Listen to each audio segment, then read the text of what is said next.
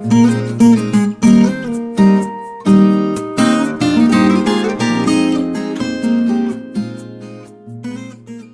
everyone, welcome to OXBRIDGE-Learning English with Milon sir. Today I have 5 important words and the sound, that is pronunciation and explanation of them to share with you.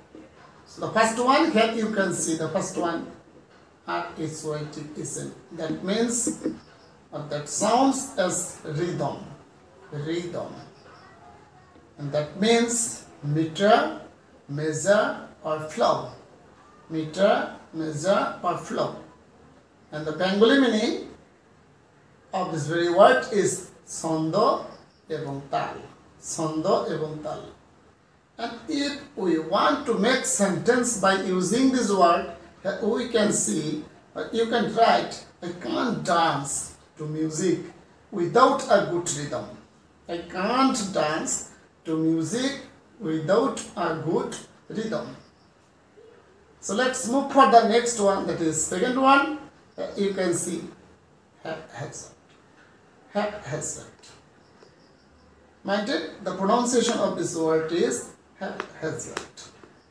That means a disordered situation, in an indisciplined situation.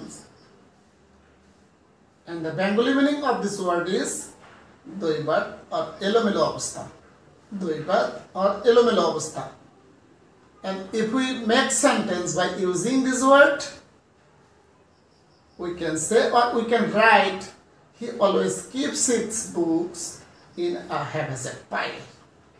He always keeps his books in a haphazard pile.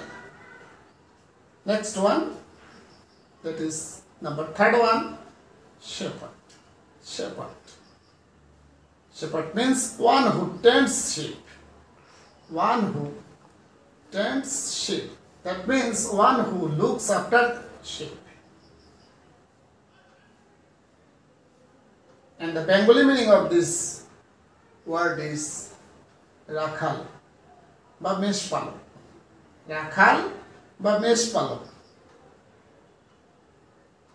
And we can make sentence this way. Here you can see, he tends sheep in the field. He tends sheep in the field. Dear viewers, if you like my class, please give me a thumb sign. And if you don't like, it's a pleasure for me. Next one, that is number 5, wire. What a beautiful word to pronounce, wire. C-H-O-I-R, choir. Choir means chorus.